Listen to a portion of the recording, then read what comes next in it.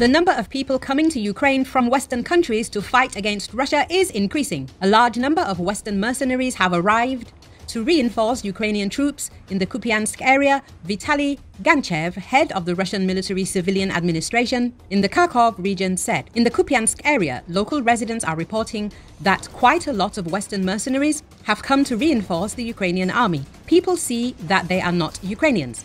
They hear them speaking Western languages, French, Polish, he said.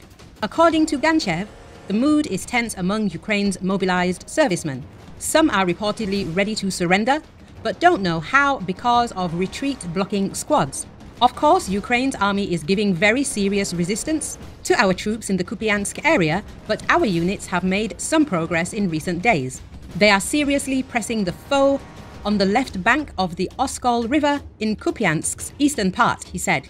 According to Ganchev, the situation continues to be tense, but there are some changes for the better. Trench fighting is underway, which means that the front line is being held. Ukrainian troops are trying to win a stronghold westwards, closer to the settlement of Shevchenkovo, he said, adding that Ukrainian forces are receiving new Western weapons and Russian artillery and aviation are demonstrating success in destroying these weapons.